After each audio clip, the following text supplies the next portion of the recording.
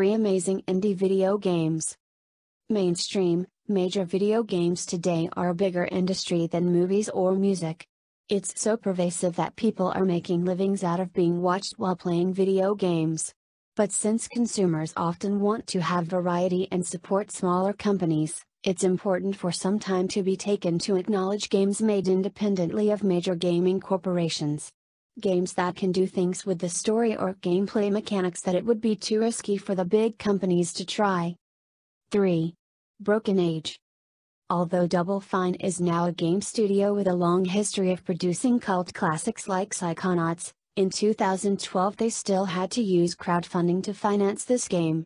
That campaign turned out to be much more successful than the studio anticipated, becoming, for a time, the most successful video game crowdfunding campaign in the world. Although the development was problematic, involving measures like releasing the first half of the game to pay for the completion of the second half, the resulting game was more than worth it.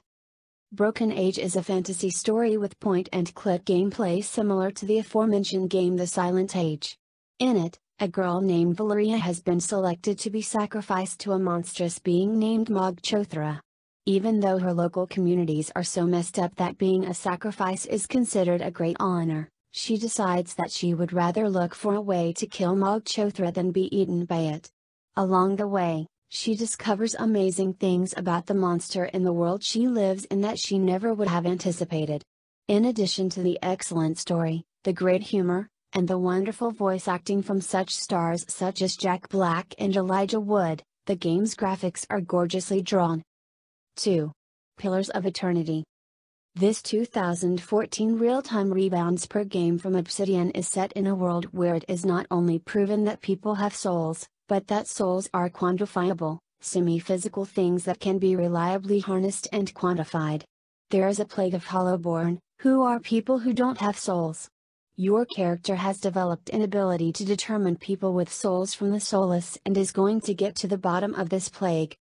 If this sounds like the basis for a pretentious, incomprehensible experience to non-fantasy fans, critics and consumers agree that this is an exciting, beautifully rendered, and accessible experience that brings to mind games like Command & Conquer.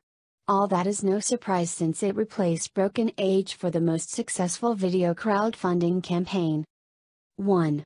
The Stanley Parable.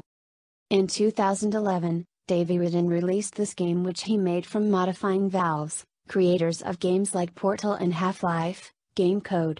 In it, you play from the first-person point of view of office-done everyman Stanley as he seems to come to the realization he's alone at work. As a narrator seems to describe everything Stanley does and should do, he either walks through the story, goes to explore the building, or just stands around. It's a game where the only character is the officious, silky voice narrator, played by Kevin Brighting, but it's fascinating and often hilarious, such as when the narrator mocks the player by saying you would never guess the password was 2435. Its quality was so high that it sold more than 1 million copies and was prominently featured on the hit Netflix show House of Cards. And all that with barely a hint of violence, fan service, or action.